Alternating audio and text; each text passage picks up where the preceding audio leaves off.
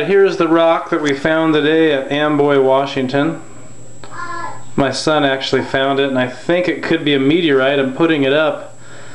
It's actually not excessively heavy, but I did take a sampling of it here, and it is metal. It's metallic. He found it at the side of a hill in Amboy, Washington today. It's metallic in nature, and it is non-magnetic, and it weighs in at 218.2 grams. It is a little bit heavier than a rock would be of its same size. It's about 4 inches long, 3 inches wide. So if anybody has any ideas, let me know. Very curious about this.